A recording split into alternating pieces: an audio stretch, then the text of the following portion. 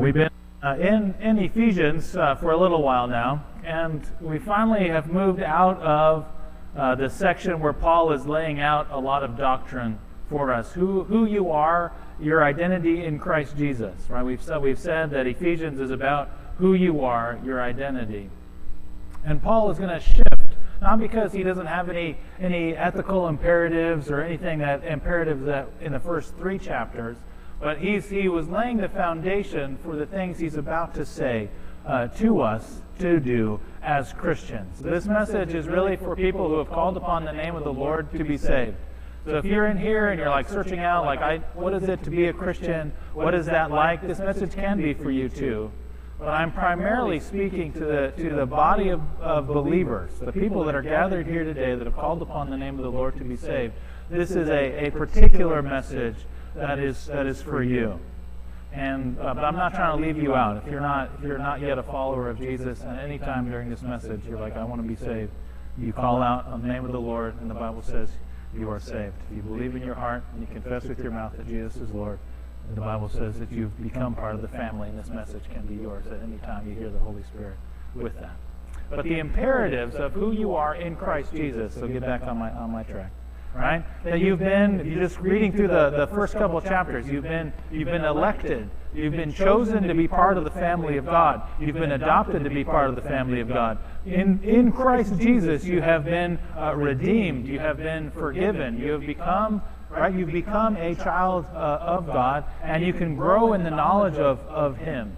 Right? God has taken you from death. He's made you into life. He's prepared good works for you to walk in. These are commands, things that you're having to do for you. He has said that He has blessed you with all the spiritual blessings. Like, this is your identity, who you are right now in Christ Jesus. And in response to that, Paul is going to say, because this is who you are, you're going to have to live your life in a way that matches what you believe, right? Because how you believe about God, what you believe about Jesus, what you believe about yourself in Christ is going to determine what you think, what you say, and what you do. All right, I've said time and time again, your behavior determines your paternity. Your behavior determines your paternity. Jesus says it's not what goes in that makes a man unclean, but what comes out. All right? So whatever comes out of your mouth, the things that come out of your heart, the things that come out of the way you live your life, shows just how much faith you have maybe in Christ, what Jesus has done for you, and what you believe about God. Well, that's why this is so essential. But it's really important because he begins this whole section with therefore. All right? So that's why I'm kind of setting this up. You have to fully understand those first 3 chapters, because that doctrine is going to help prevent you from becoming a legalist. Because he's about to rattle off imperative after imperative after imperative. And if you're like, I'm not an English major, Matthew, just tell me what plainly is an imperative. It's a command. You're supposed to do it. And there's different ways. In the Greek, you can spell a word differently. In English, it doesn't work out as much. But if you're in a different foreign language, typically, how you spell a word will tell you how impactful that word is supposed to be. Right? In English, we just spell it the same way, and we're lazy, so we have a punctuation for commands, an exclamation point. Right? Stop, exclamation point, is a little bit stronger than just stop with a period, although both are commands. But in Greek, they spell it differently, so you can kind of tell. Now, Paul is going to start out really nice here at the beginning of chapter 4, and then he starts laying down imperatives. And so if you're just here for holiness points, and you're going to be like, okay, there's 58 commands. I don't know if there's 58. I haven't counted them yet. But let's just say there are 58, because there's a lot. And you're like, okay, I do 56 of those. I'm pretty good. If you're saying that to yourself when we get there, then you've missed the point of what Paul is trying to tell you. Okay? Because James, in the book of James, James says, if you fail to meet one command, you've broken them all. All right? But I also don't want you to wind up in despair because you're like, I'm not doing these things yet. And that's why Paul is urging you to do them. Now, he's very strongly urging you to do these particular things. But he's laying out these are commands. And because God is saying it to us, then we need to fully embrace them and do them, not to get God's favor, but because of what God has already done for us. If I am truly alive because of what Jesus Christ has done, then it should not be too much of a difficulty to begin to live the life in a way that reflects that transformation that has happened. If you meet Christ Jesus, you cannot be the same person. If you've fallen at his feet and made him the Lord of your life, you cannot be the same person shortly after that, because the Bible says he's given you a new heart, a new mind, a new family to belong to. Right? If you've been adopted into God's family, then you want to start to honor God because he's your Father. You start doing what his rules are, because God is a good God, and he loves you. And because of that, now he's empowering you to live this life. So this is not just like pull yourself up by your bootstraps and I start laying these things down. This is God breathing life into you and empowering you to carry out these imperatives. You're not alone. Besides, he's given you a family. Just look around the room. God has given you a family to belong to. And we're here to help you out as well in the midst of this. And especially this particular passage, he's going to talk a lot about unity. But that's where the therefore is coming from. No doctrine, because doctrine is important. And it leads to prevention of legalism, and doctrine helps us to lean on the truth, so that we don't exhaust ourselves trying to be a holy person when we don't think we are. But in reality, the Bible says in Ephesians, right? It says, right now you are perfect and holy before the Father. You're standing. So Paul is not asking you to do something that you're not. He's asking you to become the person you really are in front of God. You are that person. Live like it. Live like it. It's important. And again, Paul is not just, he starts with, he's therefore, that's all that first chapter. And he begins, I, Paul, depending on what your version reads, a prisoner of the Lord Jesus Christ. Remember, Paul, when he writes Ephesians, is a prisoner in Rome, awaiting execution, waiting a trial before the Caesar ultimately is going to lead to his martyrdom because he's preaching the gospel. And more importantly, not just he's preaching the gospel, but he dared bring the gospel message to the Gentiles, the people who were not Jews. If you go back into Acts, I think it's Acts chapter 21, I said he stands before the crowd. The crowd's all trying to beat him up, and the Roman guards are carrying him through the crowd. And then he says, let me speak to them. And he starts talking to them, and they're like, he speaks Hebrew. And they got quiet. And he tells them about all his testimony, about how God had transformed his heart, how he met Jesus on the road to Damascus, all these great things. And all people were like, that's pretty good. And then he goes, and that's why I need to go preach Christ to the Gentiles. And at that point, the crowd broke it and said, let's kill him. All right, so that's how dangerous the message was to bring Christ's love to everyone, not just his own people. And so Paul is writing to Ephesians and said, listen, all the things I'm about to tell you, I'm in prison because I'm doing them. I'm living them. And it is for your sake that I'm doing these things. You're like, well, what does that matter to me now? Paul has now got martyred and dead. How does that apply to me? I'm just telling you that Paul is not asking you to do something he wasn't willing to put his life on the line to do, because it's that important. And I'm hoping in my own life as one of your pastors here that I reflect that same thing. All right? And so I'm not asking you to do something that hopefully I'm not doing either. All right? And call me out if I am. It says, like this message, when I practiced a little bit in my head, it came across a little bit more meaner than I wanted to. And Paul is talking about being gentle in this passage. And I was like, and another thing. And I was like, wow, that's not as gentle as I need to be. So call me out. Say, gentle please, Pastor, gentle. So Paul is saying nothing for us in that. All right. Now he says he urges us. He could have used a stronger word, but normally how Paul writes his letters to the Christians that he's writing to, he tries to get them just to come along, right? They're like, listen, this is the thing we need to do. Let's do it. Let's do this together. He's collaborative. Now he stops being collaborative at the end of chapter 4. So if you need that kind of direction, like do this, don't do that, that's coming. But right now, he's trying to get you on board the train without having to be not gentle with you. So this is an urgent request, but it's still a requirement. So everything that we're going to talk about here is important to do. Don't just set it off to the side and say, maybe one day it will be good to have that. These are imperatives. And if God has said it, if it's a command by God, and Jesus really rose again from the dead, and he is God, and he is Lord, then he gets to make the rules. And that's going to be really important as we read all the rest of Ephesians. Because there's some things in there that are going to hit you in your heart pretty hard. because your culture may not is resisting those commands of God. I know mine is, as I read that and I go, man, I'm falling short of the glory of God. And the Bible says, yes, you are. And I need Jesus today.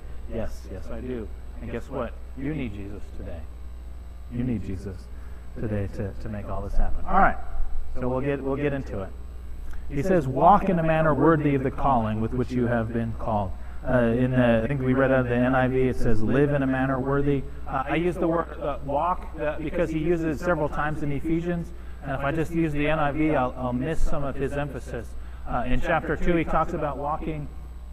In chapter 4, he mentions it again in verse 17. In chapter 5, and 2, 8, and in 15, he mentions walking. Don't walk like those people. Walk in this way. Walk in this way. So this is a big theme of his, to walk. So you can read those through the scriptures a little bit later. But walking is really important because it identifies you with the indwelling of something that God has already done for you. I am tired of sitting down and talking to somebody and they're like, I don't want to be a believer in Christ. I don't need to go to church because there's a bunch of hypocrites there. And what they mean by that is they say one thing and they live their life like it doesn't matter. Remember, and if you're anti-smoking cigars, I don't like smoking them, but sometimes when you're deployed, like that's how you get to talk to people. Okay? So I was smoking a cigar. It's disgusting. But if you're into that, and I was sitting down with a guy and he was talking, I forget what happened, but he was like, one, he was like a deep theologian. He wasn't a believer. But he was like, if God gets the credit for good things, then God also gets the credit for when bad things happen. And I said, in a lot of ways, that's true. Because God is sovereign over that, and He's accounted for even the bad things that have happened in your life.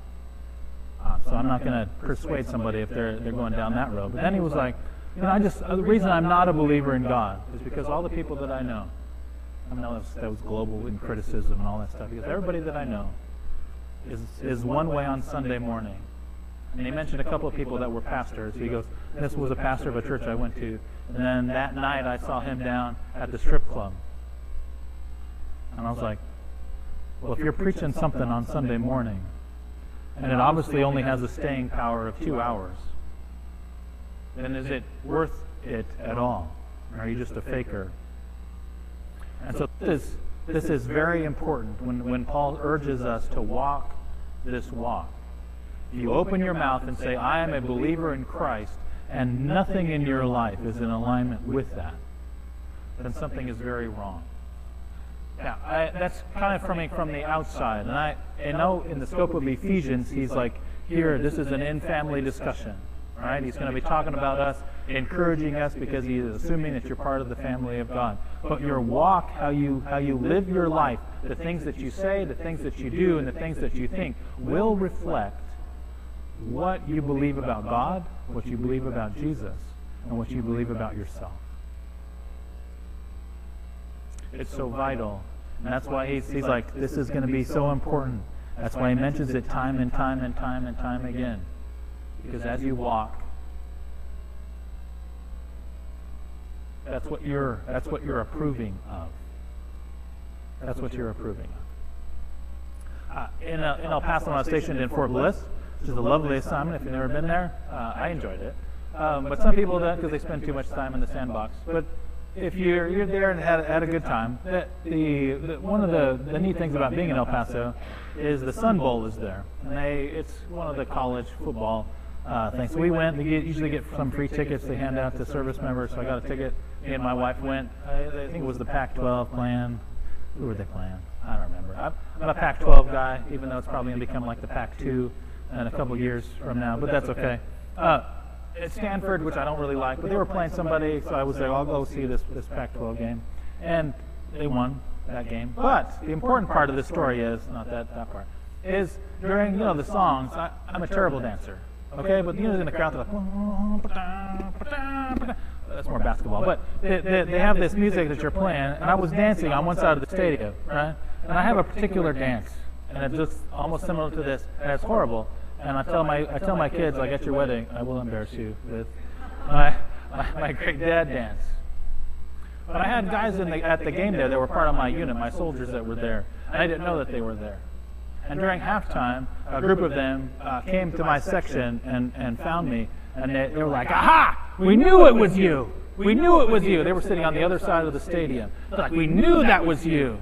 And I was like, "Why?" "Because of the way you dance, Chappie. You're the only one who does that." Right? In a similar way, like you can recognize people by the way they walk and the way they do things, just identity. How much more so now can they recognize who your God is, who you truly worship by the way you talk and the way you do things. In Protestantism, we don't really have like a dress that we can, like a clothing thing.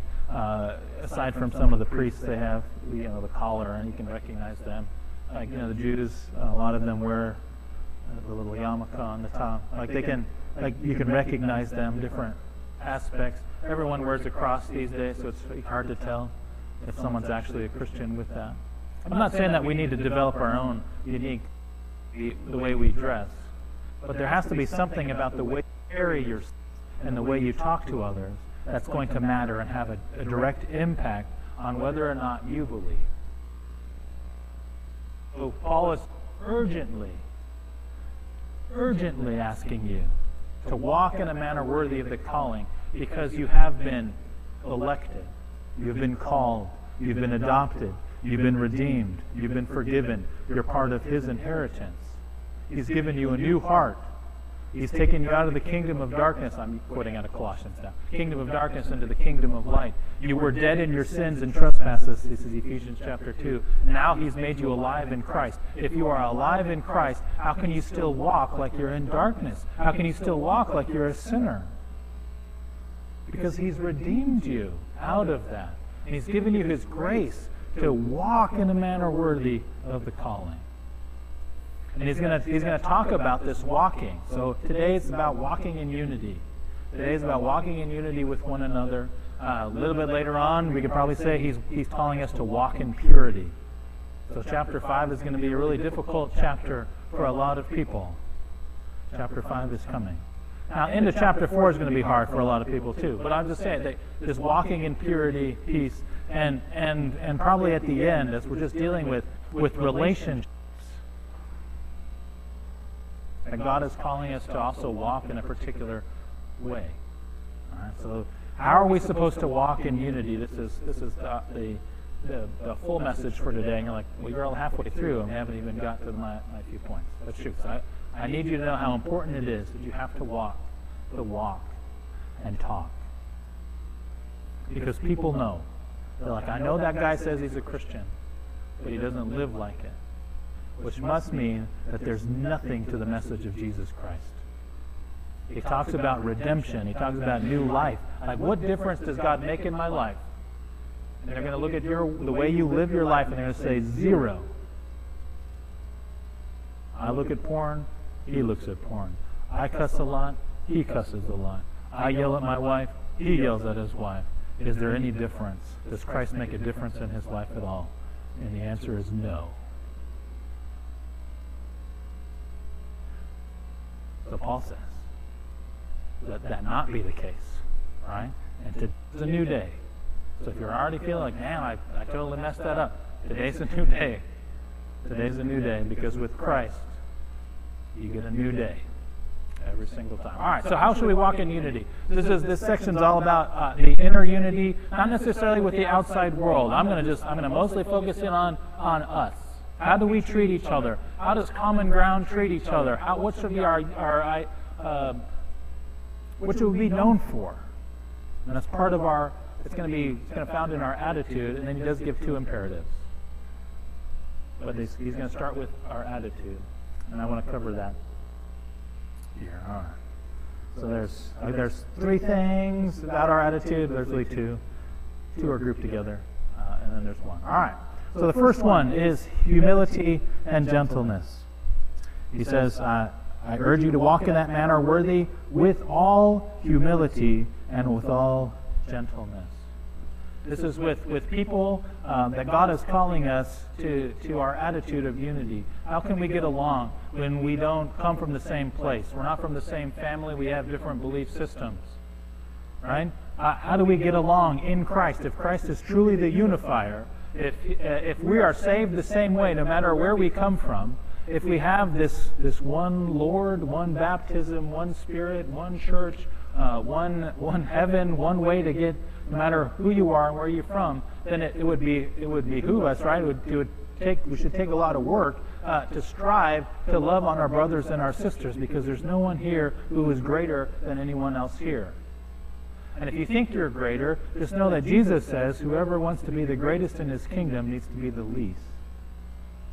Which is one of the things I said when I took on this particular job. I said to you, I am your servant, but you are not my master.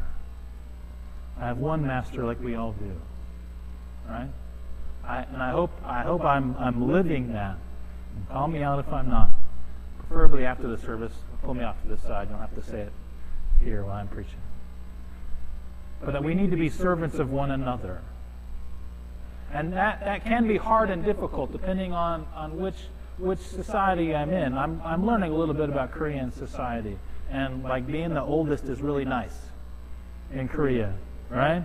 Being the eldest is really nice because there's a lot of honor that comes to that. I'm not saying that they're not due honor. But at the end of the day, when the doors close and we are here as a body of Christ, like that way of treating other people dissipates, because we are now all equal in Christ. And you may be all honor due to you in here, and someone could do something that could offend you pretty easily. And I'm not trying to pick on just the Korean culture, but and you can get easily offended because that's how it's built in. But no, Christ is calling you to set aside your right for that honor in order to love on somebody else who may have offended you, to put up with their unpleasantness. So humility is one of the words that in Roman times, so Rome, even the Greeks, like if you have humility, you are a terrible person. They hated it. It was on there when they made a list of things that you didn't want to be. Humility was like number one on that list. And here we are. Christ has come, and Paul says humility is like your number one. Right? And part of that is just a realization of who you are between you and God, just the distance. The Bible says that you have fallen short of God's glory by a lot. Not just by a little bit, by a lot. So much so that there's nothing that you can do to make up and get back to God in a good relationship with Him, because it's that far different. In God there is no darkness, but in us there is. And darkness and light cannot go together. God knew that, so He loved on us so much that He died on the cross for us to give us His light. It's not our light that we get saved by, it's by Christ's light. The light came into the world. And so when we call upon Him, He transfers His light to us, and now we can stand in God's presence because of what God has done. It's Christ's light shining in me that allows me to stand before a holy God where there's no darkness. And if you have that in your mindset, you cannot be an angry person with somebody else. Because if you fully understand how much God has forgiven you, you will be humble enough when somebody irritates you with something to extend the branch of humility to them. And why would I talk about humility in a little bit? Right? Because Christ is our full example of humility. If He is our God, He is our King, then we need to be like Him and do the things that He has done. And if you've never read Philippians chapter 2, verses 3 through 8, I encourage you to do so. Just write that down. I won't have time to read it. I want you to look at it. But it talks about that Jesus is God and the Father is God, and they are co-equal in power. Right? Jesus is not less than the Father. They are equal. But this particular passage says that Jesus did not consider equality with God the Father as something that He needed to hold on to. And that He humbled Himself and became a human being. And He died on the cross for the sake of many. And if Jesus thought that was all the honor and glory was due to Him, all the offense was unto God from us, but He humbled Himself enough to come to the earth to die for you and for me, and He's calling for you to die to you, right? To serve other people.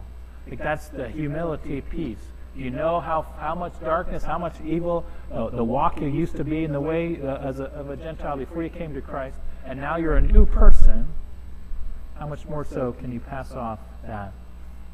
There's that passage, I don't know if I have it in my notes here or not, but in Matthew, he talks about one of the servants, the king. He wanted to, I think it's in Matthew, the different versions of this parable in the Gospels, but this in particular one, I think in Matthew, the king wants to settle accounts with all his workers. And there's a guy who owns like 10,000 talents, so like 15 tons of gold, right? A couple of years, like last year, it would have been like he owned 1,000 Bitcoin, okay? And he's like, I need my money. And the servant was like, I don't have money. Please, I beg you, have pity on me, have mercy on me, with all that is good, right? Here, I'm humbling myself before you have. And the king was like, you know what? I erase your debt. You no longer owe me anything. Normally he'd be like, yes. And that guy should have gone away thanking God that he had been forgiven all that money, because he was going to. The king was like, I will throw you, your wife, and your kids into prison until you pay me all that back. And he gets that forgiven. So now his wife is safe, his kids are safe. And he's walking down the street, and he sees a guy who owes him $5. $5. He's like, hey, Jim, give me my $5. And Jim says the exact same thing as he did to that guy who owed like $2 billion to the king. And Jim was like, please have mercy on me. I don't have the $5 now. Let me do something. I don't have it. Have mercy on me. And he's like, no. And he grabs him, and he takes him down, and he throws him in prison, and his family, and his kids. Now, the king hears about it, and is not happy. Right? That parable ends not in a good way for the guy who didn't do what was right based off of what he was given. And the same thing what we have here in this particular passage. Right? Paul is talking about that humility, right? Allowing just the forgiveness of other people, because if they've offended you, it doesn't matter how much more has God given you grace and mercy for the things that you've done. And now because somebody said the wrong thing, they dressed the wrong way, they irritate you, they forgot to take a bath, they smell, their voice is irritating, right? That all of a sudden you're going to go above and beyond, breaking unity with one another because they just annoy you some way.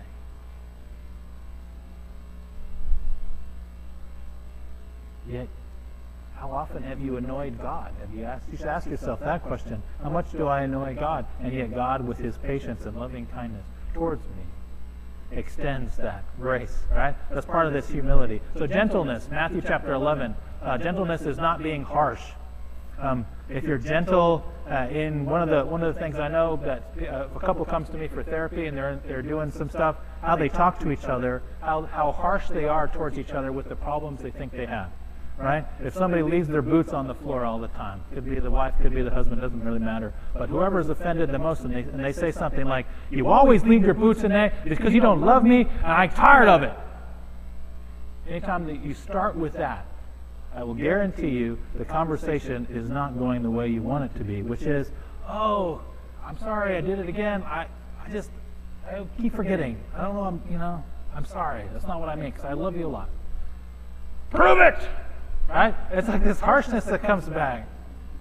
And you're like, gentleness is the only answer to a harsh startup. Right? Gentleness is, like, hey, yesterday you left your boots on the floor. That hurt me.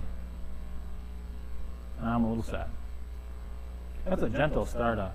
Right? And the person on the other side of the couch should, if they have any kind of empathy whatsoever, be like, oh, I didn't know I hurt you that bad. Like, that's not what I want to do. I really need to get better. Right? There's a way different conversation. Gentleness is really important. So if somebody has offended you in here, I don't care what if somebody's offended you in here, how you go about saying that you've offended me matters. The words that you use, the language that you use in coming to them and requesting some kind of reconciliation, how you go about trying to get that matters. And it better be with humility and gentleness. That's an attitude that we need to have coming to do that. The second one is patience. He lists patience. He says humility, gentleness, and then patience. That's just long suffering. right? Maybe that's a better word than just patience.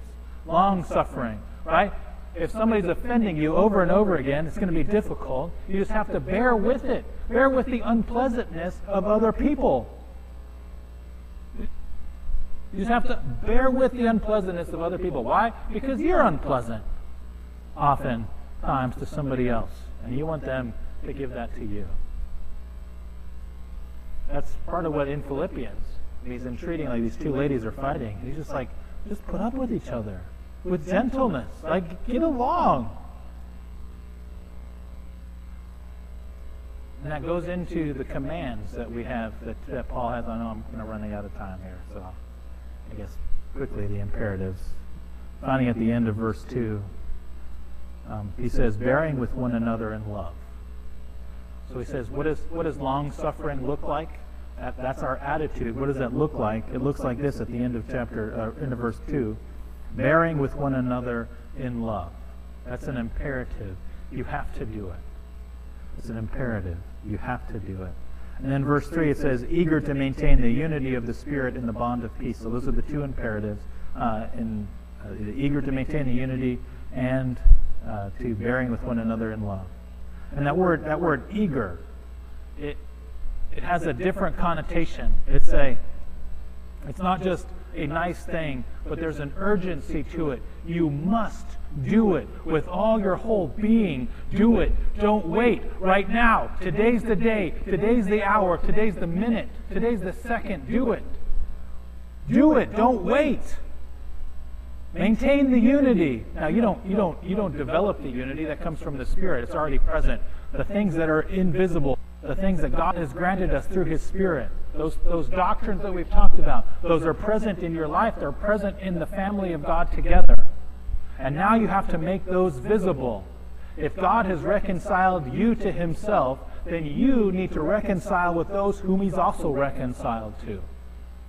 So I don't know who you are in here, but if there's somebody that's offended somebody else in this room, I need, before the service ends, I need you to make amends to God, and then after the service you need to find them and you need to make amends with them for the sake of the unity of peace, because this is an imperative. This is not just something that you should have. This is an imperative. If another believer on the outside, but they're a Christian and they've offended you in some way, and you know they're a believer in Christ, they may not live exactly like you, but they're not doctrinally unsound, okay? They're not doing weird stuff. You need to go you need to go and make amends with them, because this is an imperative. It's so much so, he uses that word like, I urge you. And there's just no good English word that gives you this. Do it now, don't wait. It's an emergency. Because if you don't, bad things happen. Because you're not walking in a manner worthy of the calling that God has given you. And you're like, well, I don't know what that all exactly means. Well, just you read Colossians chapter 3, verses 12 through 15, and it will give you a little bit better understanding of insight maybe into what Paul is talking about here. Because he does talk about, may God, Matthew 18 is the parable of the king that forgives. But in Colossians chapter 3, verses 12 through 15, he says, forgive as God has forgiven you. Reconcile as God has reconciled with you. Don't wait. So those are our imperatives. I'm not saying that for the sake of peace you let everything go, because obviously that's not true. There are parts of the Scripture where Paul is like, that person, don't even eat with them, because they are continually not walking in a manner worthy of the calling. So there does come a time when you break contact with them. So I'm not talking about like deep sin. You know, somebody's doing some weird stuff with somebody else. Like you step in and you do something about that. I'm talking about little offenses that arise to that level. You do what you must to forgive them. How many times did Jesus say you must forgive your brother? 7 times, 70. That's 490 times a day. That's 1 time every 3 minutes. You're doing the math. And I don't think Jesus was actually just saying that's the limit. So if you're like, I forgive you, hit 491, you're like, yes, just this time. Right? That's not the intent. So forgive one another. It comes with those attitudes that I have. Okay, I need to be done. All right. So our attitudes that we need to have for this particular passage: humility, gentleness with patience, long-suffering with people, but we have to bear one another. We just have to do it. We're from different places of the world, different families that we grew up in. We're a multi-denominational being. We're not non-denominational in here. There's a bunch of people that have all sorts of things. But for the sake of Jesus Christ and His gospel, we are here together. We do hold traditional values all together, but we're multi-denominational. That we need to bear with one another, even if I'm offensive to you. So I'm thankful that there are many of you in here that would like to see me in a suit and tie, but you haven't required me to do that, and I appreciate that. With gentleness, you have talked to me, and I appreciate that. All right. So little things, bear with me, but let's be eager. Let's be eager to attain unity, and let's repent if you need to repent. Connect if you need to connect. Don't wait. Don't wait. Today. Jesus said if you have offended your brother and you're at the altar and you remember that, to leave it and go make amends before you come back and start talking to Him. So I urge you today, if you've offended somebody or you've taken offense at somebody, I ask you to lay it at the foot of the cross, because Christ has reconciled that even unto Himself through His death, burial, and resurrection. Let's pray. Gracious Heavenly Father, thank you for your word. God, if I have offended you, may I stop what I'm doing right now and make a connection to you. God, if I have offended anyone in here, let me know so I can go and I can make amends. These are imperatives. God, may we all have a spirit of humility, dealing with one another, in particular the people here inside your church, inside your family, because we're dealing with other believers. The people that do your will are my brothers and sisters, and so, God, I pray that you would allow us to love one another in unity, with long suffering, because you have loved us first. And while we were your enemy, you sent your Son, Jesus Christ, to die for us so that we could be reconciled. So let us be about your business, Father, reconciling each other, because we are in Christ. I ask these things in your holy name. Amen.